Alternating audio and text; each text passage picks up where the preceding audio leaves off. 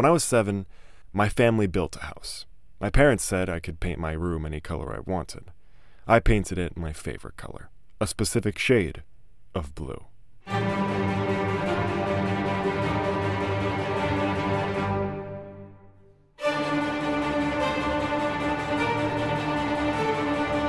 It's crazy how years before I started listening to Weezer, before I even knew the name Rivers Cuomo, Brian Bell, Pat Wilson, or Matt Sharp, before any of that, you could show me this specific shade of blue, and I'd think, oh, Weezer. How do you do that?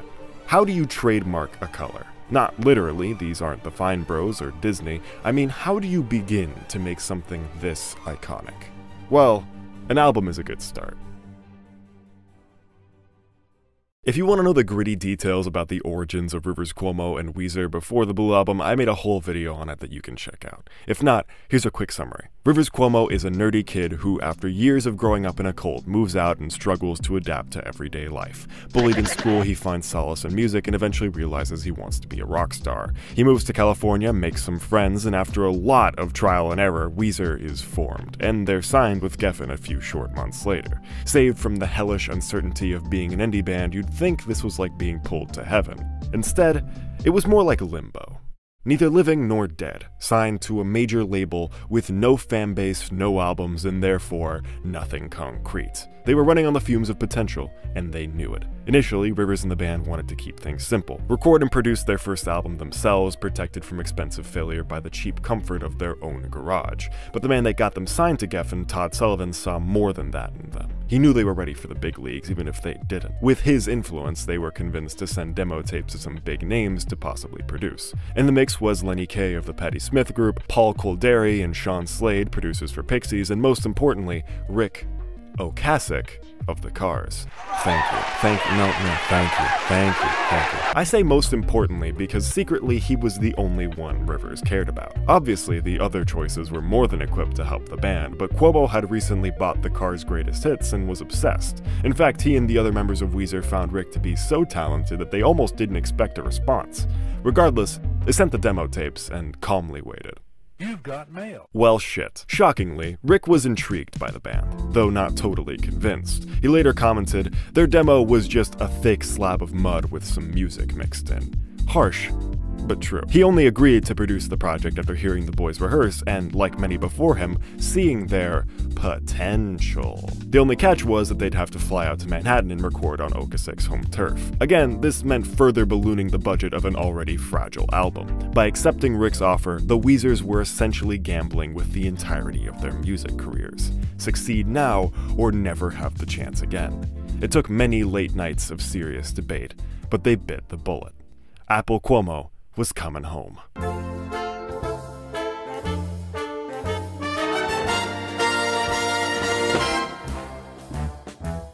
After short negotiations, the gang was set to fly out on the morning of August 8th. With that in mind, it can only be assumed that these responsible young men went to sleep extra early on the night of August 7th to ensure they were fully rested for their flight. Oh, sorry? They were 23 years old? I see. They threw a rager. According to Carl Koch, a close friend of the band, among other things, we were awoken after about 45 minutes of sleep by DDC's Denise McDonald, who took our ragged forms to LAX. A great start to what I can assure you was a smooth production. You know I'm lying. If I was to define the production of the Blue Album in one word, it would be uncertain. These were a bunch of guys with awe-inspiring talent, and Rivers Cuomo especially had a killer work ethic, but they lacked confidence. So while at first the band lavished in their fancy Greenwich Village hotel, dined upon the exquisite cuisine of the Empire State, and swiftly organized a track listing after one session at SIR, cracks were beginning to form in their seemingly slick operation. An early example comes during the production of The World Has Turned and Left Me Here at Rick's Electric Lady Studios. 6 hours alone were spent figuring out the song's guitar solo when a writer's block-stricken Cuomo finally admitted defeat. Lying on the studio floor pondering his failure, a soft voice came in over the mic. How about something like da da da dee dee dee?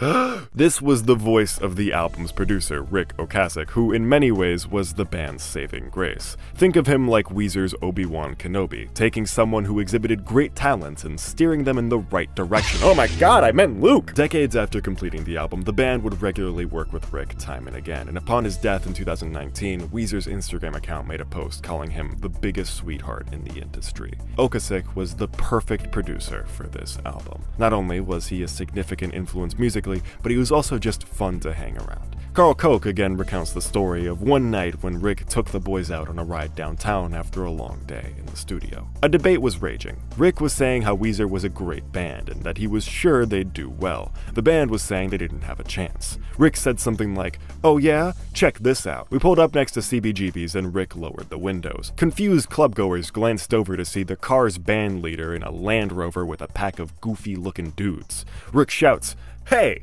these guys?"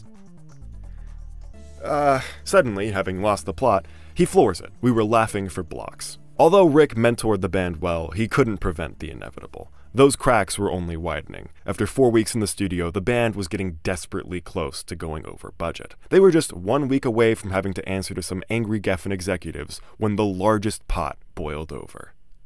The one containing this fucking guy. I can only imagine how confused those of you who skipped my Weezer origin video must be seeing Jason Cropper all over the place. As the band's original rhythm guitarist, he was obviously around for most of the Blue Album's production. He did his job well at the surface level, as early demos reveal, but things get complicated the deeper you dig. As it stands, there are 3 first-hand perspectives I've found online. The ever-reputable Carl Koch pins his firing on him going through a lot of stuff personally, that he couldn't keep from overflowing into his performance and presence in the band. Matt Sharp, Weezer's then bassist, backs this up, telling Rolling Stone, "There was no single event that triggered us letting Jason go, only tiny infractions." However, Jason himself remembers things much less vaguely, pushing the blame firmly on Cuomo's "no girlfriends while we're recording" diktat.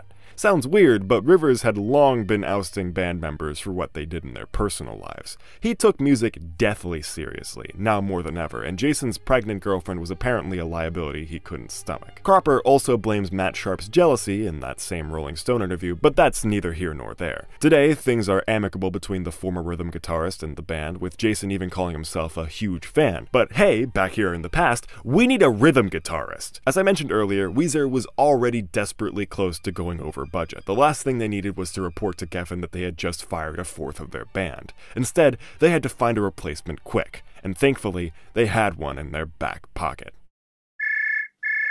Hi, Brian. It's Matt. Oh, hey, how's it going? Are you guys recording? Yeah, so, what are you up to these days? Hey, it's Rivers. Can you sing? What? I guess so. Why? What's your favorite Star Wars action figure? Hammerhead? Do you want to be in Weezer? What? Hell yeah!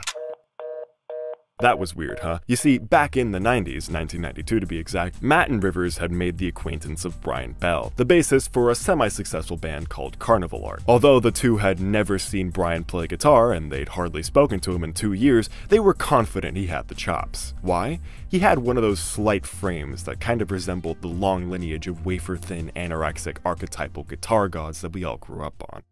Brian Bell got the audition because he looked like a good guitarist. And they were right. Brian overnighted them a tape of him performing some Weezer songs, with him even taking guesses at the lyrics, and the band was more than impressed. Better yet, Brian had passed the most important part of his recruitment with flying colors. That's right, the Star Wars question was actually a deciding factor. You see, this was a pack of vulnerable nerds who had just kicked out their rhythm guitarist for having a girlfriend. They needed the right guy. They needed a dork, a geek, a dweeb, a goob. The next day, Brian Bell was flown to New York and dropped into the frantic scramble that was the last week of production. He knocked on Rivers' hotel room door only to be greeted with, "First thing is, you have to grow a mustache, because we're all gonna have mustaches on the front cover." Brian responded, "You sure?" And sadly, he wasn't. Brian was then notified he'd be bunking with Pat, who I somehow haven't mentioned since the intro, and again, he knocked on the door. So I go to Pat's room, and Pat goes, "Welcome to Weezer," and he just pulls his pants down and moons me. And I'm like, what the hell have I gotten into? Outside of the odd introduction, Brian fit in perfectly. He was even able to squeeze in some backing vocals before production wrap, but unfortunately, Rivers was forced to redo all the guitar stuff himself. Things were getting down to the wire. It reached the point where mixing was being done by Rick and engineer Chris Shaw in Studio C, while Brian and Rivers were still recording in Studio B. In the end, mixing was finished a week late, leaving the album 15% over budget. The day the Weezers were dreading had finally come. But rather than being chewed out by the execs, they were congratulated. The album was essentially finished, and it sounded good. Really good. So good, nobody really fussed about the budget. Mixing wrapped in October, mastering in November. Rick took the gang out to see the Blue Man Group, ironically, and with that, they said their goodbyes and flew back to Los Angeles. The hard part was over. Right? I mean, the album was done. Only an arbitrary date chosen by Geffen stood in the way of Blue's release, so Rivers should have been able to sit back and relax. But something was off. The first hint at this came shortly after, when Cuomo was out for lunch with Todd Sullivan, the man that got Weezer signed to Geffen. There, Todd had nothing but praise for the album, commending its humor and even going as far as to call them a comical band. This may seem like harmless praise, but for Rivers, it was a waking nightmare. He later explained in a Rolling Stone interview, "I seriously thought we were the next Nirvana, and I thought the world was going to perceive us that way. Like a super important, super powerful, heartbreaking heavy rock band, and as serious artists. That's how I saw us." With this praise from Todd Sullivan, the frontman was realizing that his message may be misconstrued, though it's not like he was blindsided. He nearly scrapped the song Buddy Holly for that reason, at least temporarily. It was actually Rick Ocasek who convinced him to put it on the album, even though Rivers feared it would make the band look bad. To quote Matt Sharp, "We had the sense that it could be taken as a novelty song, and people aren't going to take the album seriously." The band's real mistake was in assuming that Buddy Holly would be the only one taken as a novelty. Many other songs on the album, like the Sweater song, reflected Rivers' quote darkest thoughts, yet were still seen through that comical lens. Like Tommy Wiseau on the opening night of The Room, Rivers heard only laughs from those witnessing his heartache. So, just as Rivers was starting to regret the choices that he made on the project, and even some that he'd made in his own life, the day had finally come. The disconnect between listener and writer only widened with the album's release. Although not a massive hit, only debuting on Billboard's Top 200 16 weeks after release at number 170, it saw a slow rise in the following months, finally reaching its peak position on February 4th, 1995. This gradual growth can widely be credited to the album's now iconic music videos. More specifically, these two, directed by a then unknown Spike Jonze. Today, you'd possibly recognize that name for projects like Her and Being John Malkovich, but in 1994 he was really just a friend of the band. Or a friend of everyone in the band but Rivers, fittingly, who only picked him for the job because his Sweater song pitch didn't mention any sweaters, instead leaning into that whole Blue thing that I swear I'll come back to in a bit. Though the climb was slow compared to other artists, the album's critical reception was near universally positive, with praise around the board for Blue's classic harmonies, captivating melodies, powerful hooks, and one-of-a-kind style. You'd think the band had hit an easy home run. But the 90s were no time for easy home runs. Alright, you know what I mean. I mentioned near the start of this video how Weezer was in a tough spot with Geffen since they had no initial fanbase and no albums when they signed. This meant they were lacking in something important: credibility. However, the band was misguided in believing the scrutiny would come from record execs. Nay, 'twas the very nerds with whom they identified that hated them most. No, not the D&D Star Wars type nerds, I mean the alt-rock nerds. Let's circle back real quick. No fanbase, no albums, a big record company contract, and mainstream success upon arrival. Shenanigans!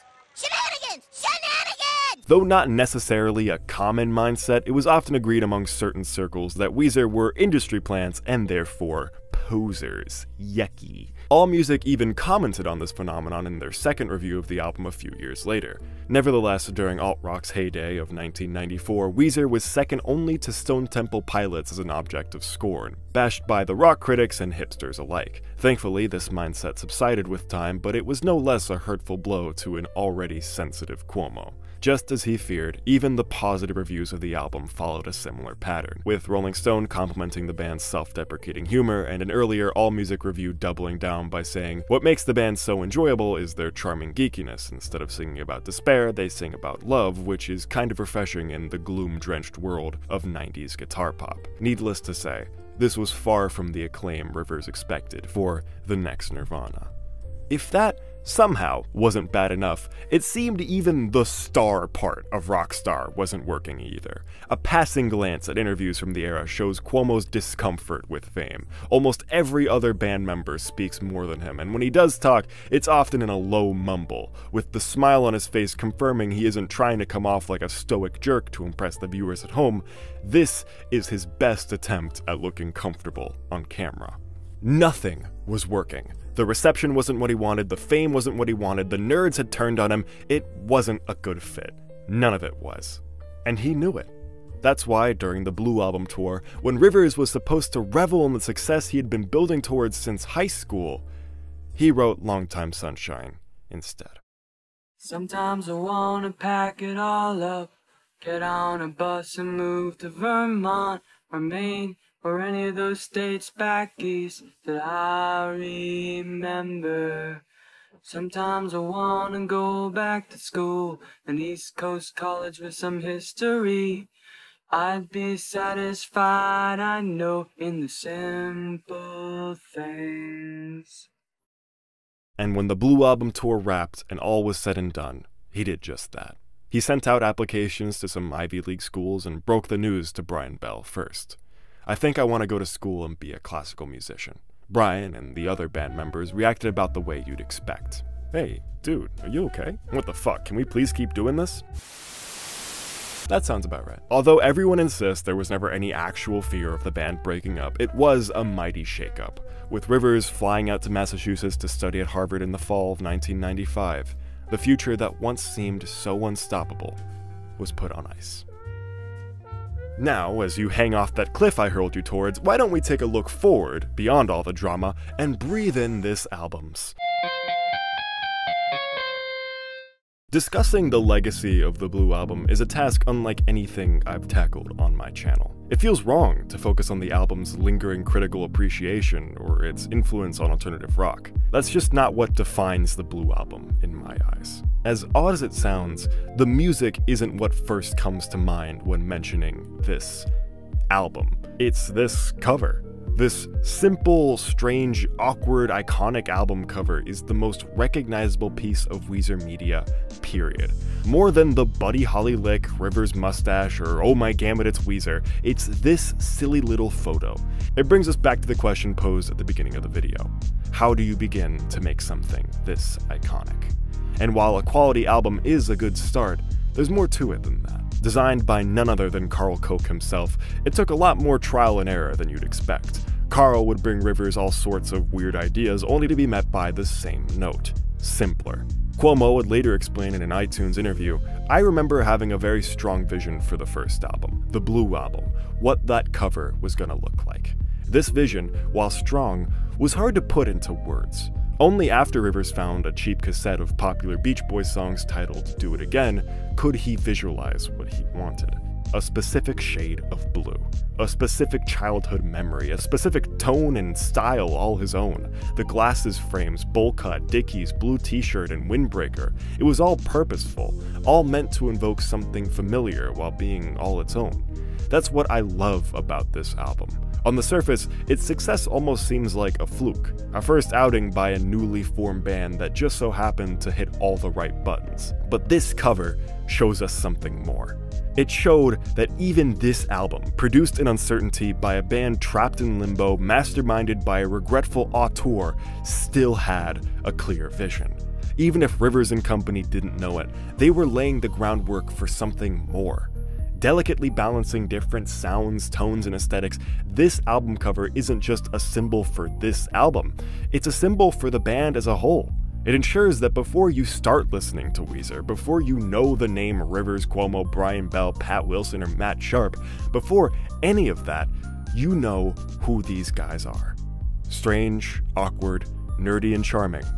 This is Weezer. If you liked the video, please be sure to like. If you liked me, subscribe. I make a lot of videos about Weezer, and I'm working on a Pinkerton video as we speak. Anyways, I still don't know how to end these. See ya. Oh, also, it looks really funny, and people made memes about it, so that's probably why it's so iconic.